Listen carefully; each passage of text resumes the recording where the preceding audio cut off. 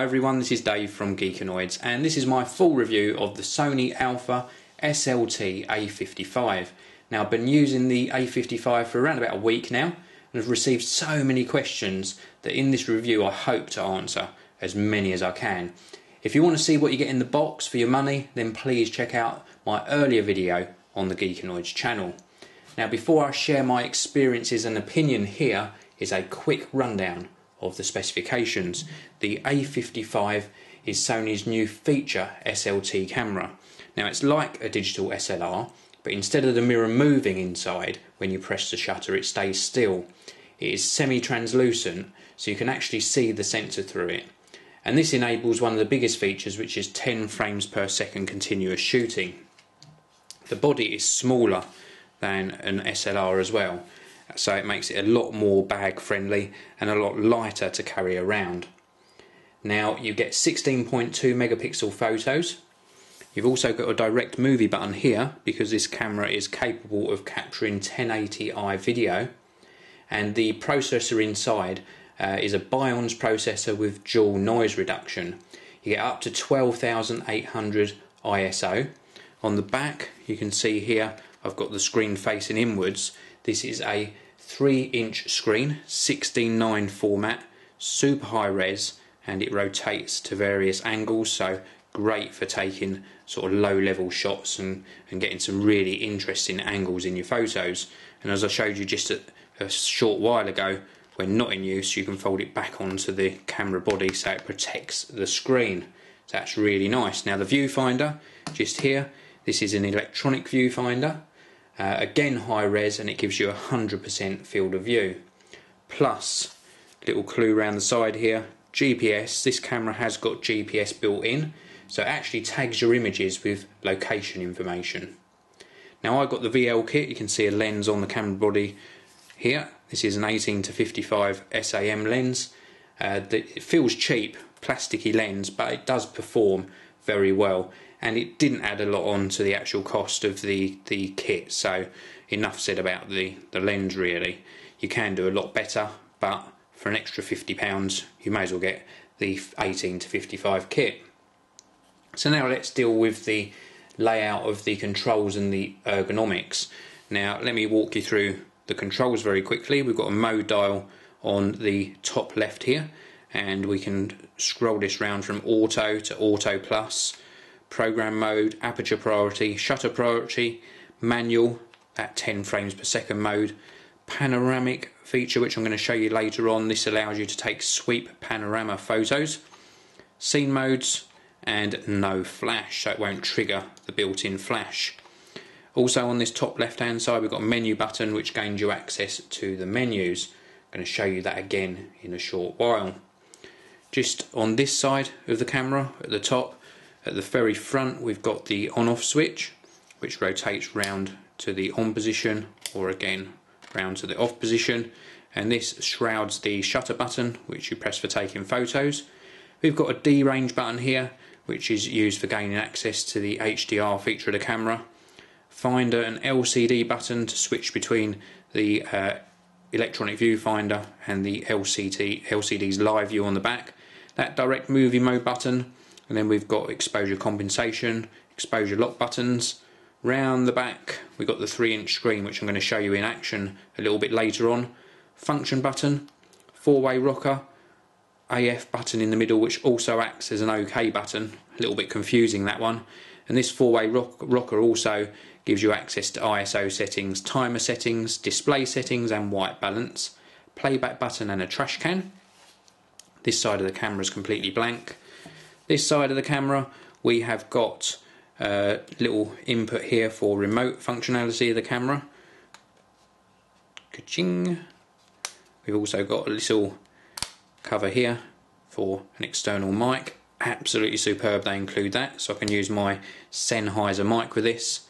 And then this last flap here, HDMI and USB connections.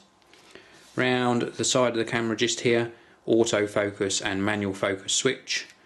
Lens release button, the flash button for the pop-up flash. I'll show you that when the camera's switched on. Around this side, just underneath the lens, depth of field preview button, so you get an idea of whether you're going to blur the background out on your photos actually shown in the live view. Superb feature there. IR receiver there for if you're using an IR remote. Little scrolly wheel there for scrolling through your menu options. And then let's have a look at the grip. The grip is a nice size. I've got medium size hands, so it feels really nice in the hand for me. My little finger does fall off the bottom of the camera there, so if you've got large hands, this might not be the camera for you, but I've certainly found it extremely comfy in this sort of position. So that is really just a personal preference. Best to try it if you've got large hands though.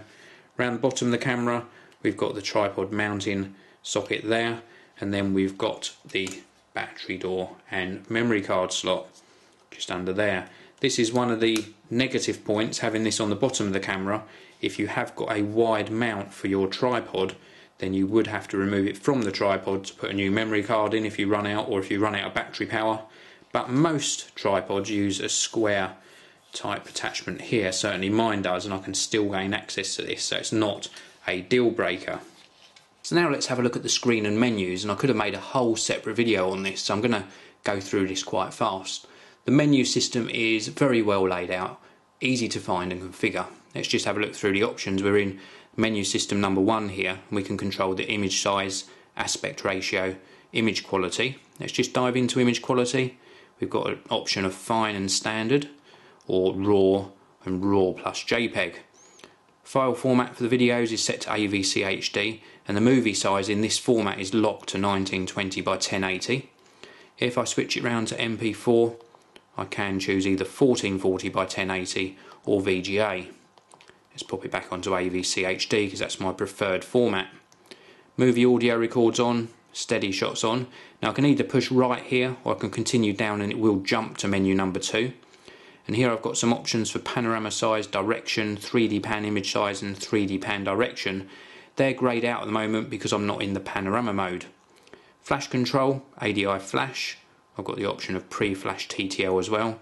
AF illuminator and colour space options. Across to the settings menu number 1, we've got iStart AF, Finder LCD setting, auto exposure lock hold button, focus hold button, focus magnifier, red eye reduction and release without lens. Number 2, we've got grid line off at the moment, histogram settings, display record data, auto review, and then a couple of those greyed out at the bottom because they're not available in my particular setting, for auto plus continuous advance and auto plus image extract. We've got some playback options as well, and another setting for playback options. Then we've got some card options for formatting and how the files are going to be named or numbered. And then we've got some date and time settings, and also area settings as well. And it's in the area settings that you can select your particular area. And across to this last menu, we've got LCD brightness, viewfinder brightness, GPS settings, power save settings, control for HDMI, language and help guide, and then the last one, USB connection, audio signals, cleaning mode, version demo mode and reset to default settings. So a lot of options there in the menus. Sorry I haven't got time to go into all of them. Let's press playback on this screen and we can see this marvellous screen. It is great for reviewing your photos and videos. Great colours, nice and bright and very clear. It performs extremely well in the live view mode too. The EVF, although I'm not going to be able to show you this on the video, is very bright as well. Excellent if you're outside shooting in bright light. Now I just want to cover off some of the features I've really enjoyed using with the A55. Now it uses steady shot, so you get optical image stabilisation in the body of the camera, and this means that all the lenses you use benefit from it and it works extremely well. The sweep panorama mode is awesome. It makes taking panoramic extra wide photos a breeze, and the auto HDR mode impressed me too, where the A55 takes 3 images in quick succession at different exposures and then combines them into a single image with a fantastic dynamic range. There's a similar feature called twilight mode that combines 6 low light photos to reduce noise.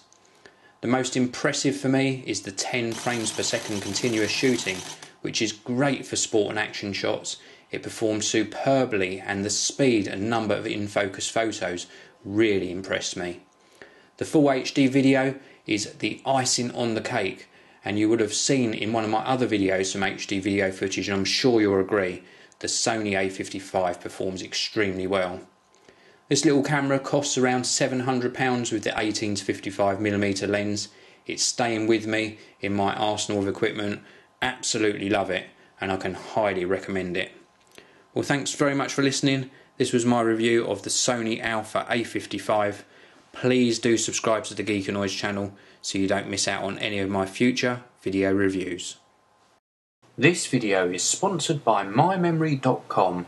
For great prices, fast delivery and reliable customer support, visit mymemory.com.